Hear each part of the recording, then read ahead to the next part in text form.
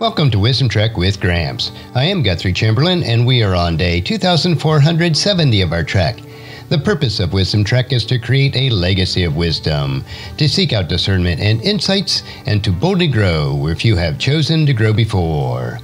In today's Wisdom Nugget, we'll be diving into Psalm chapter 24, verses 1 through 10 from the New Living Translation. It is a powerful psalm that celebrates the sovereignty of God as King of all the earth.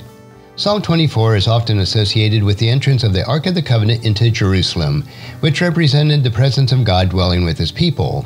But it also speaks of the larger truths about God's ownership of the world, His holiness, and the triumph of His eternal kingdom. Let's begin by reading the entire psalm, then we'll unpack its rich meaning together. Psalm chapter 24, verses 1 through 10. The earth is the Lord's and everything in it. The world and all its people belong to Him. For He laid the earth's foundation on the seas and built it on the ocean depths. Who may climb to the mountain of the Lord? Who may stand in His holy place? Only those whose hands and hearts are pure, who do not worship idols and never tell lies. They will receive the Lord's blessings and have a right relationship with God their Savior. Such people may seek You and worship You in Your presence, O God of Jacob. Open up, ancient gates. Open up, ancient doors, and let the King of glory enter. Who is the King of glory? The Lord strong and mighty, the Lord invincible in battle. Open up, ancient gates, open up, ancient doors, and let the King of glory enter. Who is the King of glory? The Lord of the heavens' armies. He is the King of glory. Psalm 24 opens with a majestic declaration of God's ownership over the entire earth. The earth is the Lord's and everything in it. The world and all its people belong to Him. This statement sets the foundation for the entire psalm.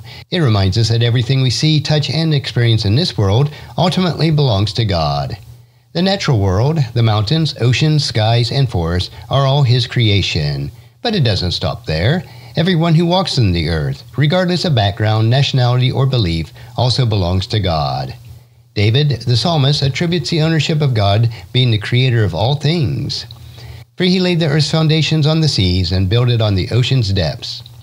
This reflects the truths found in Genesis, that in the beginning God created the heavens and the earth, bringing order to the chaotic waters.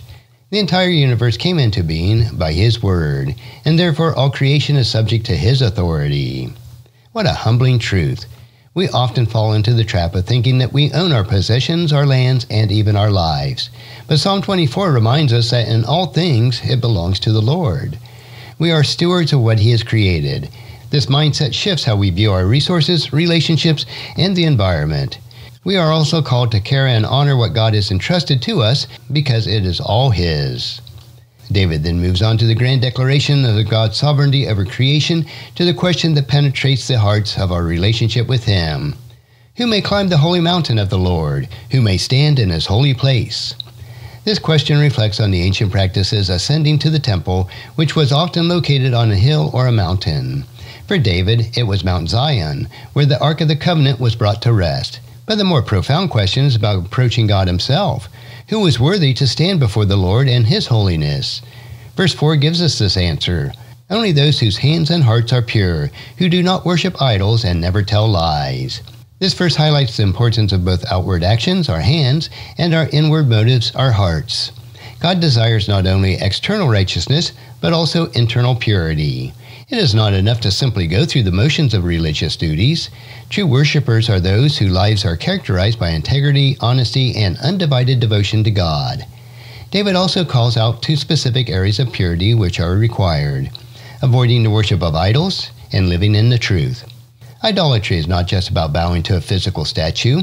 It's about anything that takes the place of God in our hearts. It could be money, power, success, or relationships.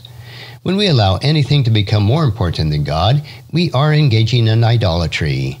Similarly, living in truth means being honest and dealing with others and with ourselves.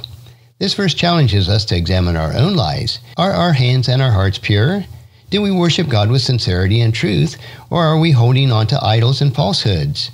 The call to holiness is clear, but we'll see in the next verses that God also provides a means for us to live in His presence. In verses 5 and 6, David continues describing the blessings that come from those who live righteously. They will receive the Lord's blessing and have a right relationship with God their Savior. such people may seek you and worship in your presence, O God of Jacob. Here we see a beautiful promise. The Lord will bless those who seek purity and truth. The greatest blessing is the privilege of being in a right relationship with God, the Creator of the universe, the Shepherd of our souls.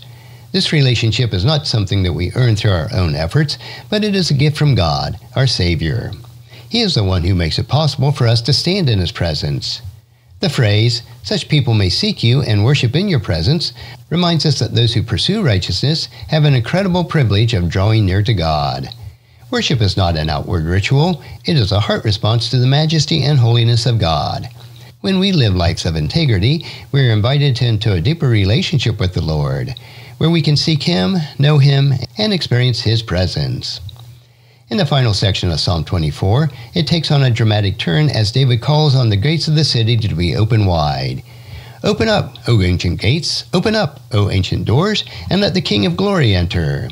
This is a triumphant moment, a proclamation of the arrival of the King of Glory. But who is the King of Glory? David answers in verse 8, the Lord, strong and mighty, the Lord, invisible in battle. Here we see a powerful image of God as the victorious warrior.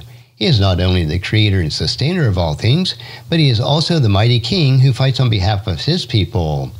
The Lord is invincible in battle. No enemy, force, or power can stand against Him. His strength and might are beyond comprehension. David repeats his call in verse 9, reinforcing the urgency and the significance of the moment. Open up, O ancient gates, open up, ancient doors, and let the King of Glory enter. This repetition emphasizes the importance of recognizing and welcoming the King of Glory into our lives. We must open the gates of our hearts to allow God's presence to enter in. And again, David asks, who is the King of Glory? The answer is given in verse 10. The Lord of Heaven's armies, He is the King of Glory. The title, the Lord of the Heaven's armies, reminds us of God's vast power and authority. He commands not only the earthly forces, but also the armies of heavens. His reign is supreme, and His victory is certain. Psalm 24 is a powerful reminder of God's sovereignty, holiness, and kingship. From the opening declaration, the earth is the Lord's, to the triumph entry of the King of Glory, the psalm calls for us to recognize His majesty of our Creator and respond with lives of purity and worship. We are invited to climb the mountains of the Lord, to stand in His holy place, but only with clean hands and pure hearts. As we seek to live lives of integrity and truth, we are promised the blessing of a right relationship with God. Finally, Psalm 24 challenges us to open the gates of our hearts to the King's glory. He is strong, mighty, and invincible in battle. He is the Lord of the heaven's armies, and He desires to reign in our lives. As we conclude today's trek, I encourage you to reflect on these truths. Let's strive to live lives of purity and truth, trusting in God's strength and welcoming His presence into every part of our lives. Thank you for joining me today on this journey through Psalm 24. Until the next time, may you continue to seek God's wisdom, live with purpose, and walk in the light of God's truth. And if you found this podcast insightful, please subscribe and leave us a review. Then encourage your friends and family to join us and come along with us tomorrow for another day of Wisdom Trek, creating a legacy. Thank you so much for allowing me to be your guide, your mentor, and most importantly, I am your friend as I serve you through the Wisdom Trek podcast and journal. As we take this trek of life together, let us always live abundantly, love unconditionally, listen intentionally, learn continuously, lend to others generously, lead with integrity, and leave a living legacy each day. I am Guthrie Chamberlain, reminding you to keep moving forward, enjoy your journey, and create a great day every day. See you next time for more daily wisdom.